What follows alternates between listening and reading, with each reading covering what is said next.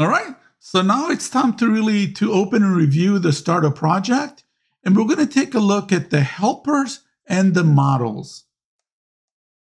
Let's get an overview of the helpers and models. We're going to analyze the application's common features. We're going to import the starter project, and we're going to review in the root, the main page, the helpers, which will be the constants, the formatters, the navigation transition, the themes, and the models. We're going to have the user model. Next, we're going to actually get the starter project, which is available in your resources section of this course.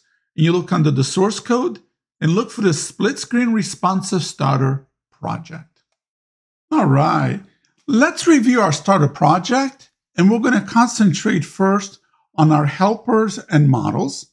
I have the main Dart file open, and all we have is really a material app, right, with our title, split screen responsive, and we have the theme, the light theme, and for the dark theme, which we'll review in just a few minutes.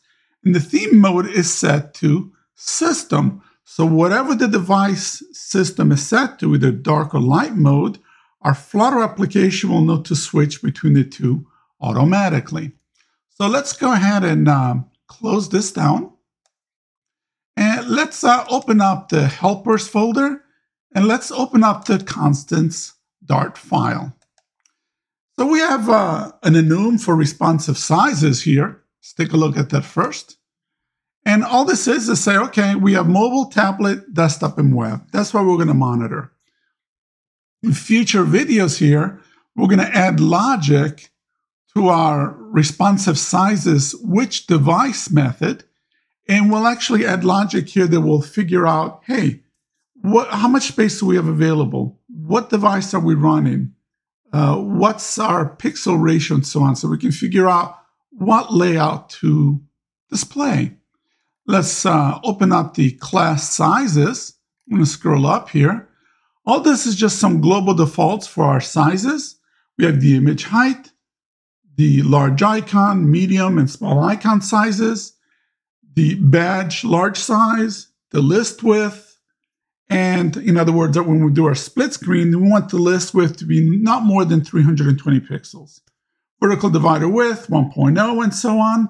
And these are places where you can adjust the sizes globally according to the design that you need. And then we have a class called selected page. Let's scroll this up. So what does this have? It's going to have basically a list of widgets, which is our pages. So for the selected pages, when we have a regular screen other than not a split screen, right? Let's say we're in a mobile environment, right? And we do not have a split screen, we're going to have the users list, the users grid, and the dashboard pages. But if our layouts requires a split screen layout, and we're going to add this later, we're going to add the split screen, the user grid and dashboard will be the same as the mobile. Excellent. Let's close this down. Let's open up our formatters helper class here. And let's open this up. So what do we have? I've added here a toCurrency, which we do not use in this application, but I just wanted to put it there for you so that you can have it. It's just a simple way that I'm doing like a regular expression here to just format numbers in this format. For right now, it's in the US format. You can change that to whatever your local format is. It's there for future use, but we're not going to use it in this particular application. But in this application, we will use the toReadable date because we want to change our date to an actual readable date in this kind of format. We would, for example, say January 1st, 2024. And this does not use any third-party packages. Otherwise, if you want a more powerful package to use, the INTL package is really good for this. For our use, this does the job. We pass in a date and time, and it will format it into the month, the number of day, comma, and the year. Let's go ahead and close the formatter. And why don't we open up now the navigation transition. So what is this? So let me open this up. This is just a custom. When we navigate on a mobile environment from the list to detail, I like to do a little custom animation with the hero widget. And you don't have to do this, but I like to do the fade transition between the routes because I also like to manipulate the duration of the animation. And you can change this according to your needs. But what we have is just a fade transition. So when we do the navigation, we're going to do this particular fade transition. And as you can see, it's just regular fade transition. It returns a widget that is being passed, and you'll see how this is used in future videos. Excellent. And let's close this down. Let's open up the themes class. So we have three classes here. We have the themes, and let's take a look what we have. We have the light theme, right? And of course, by default, this uses the material 3 currently. So we just said our light theme is basically going to be theme data light, and we're going to copy with the seed of deep purple. The brightness, we want it to be light. And for the arrow, we want the theme's colors to be arrow, which we'll look here in a few minutes, which in our case will be red. And let's look at the dark theme, right? The dark theme is the same thing. We're going to seed it the same way with a deep purple, but instead the brightness is going to be dark. And what do we have here? We have a class called theme colors. This is where we define our global theme colors. Even sometimes if it's just light blue, it's just colors light blue. I like to define it globally here because in the future, I might want to change this light blue to something else or a different shade of that light blue. So these are just basically our globally defined colors.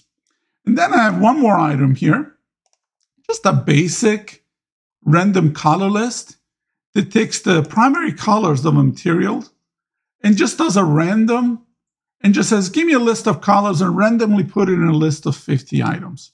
I just happen to put 50 because I know our sample data is going to be less than this. And you can, of course, change that according to your needs. Let's open up the user model.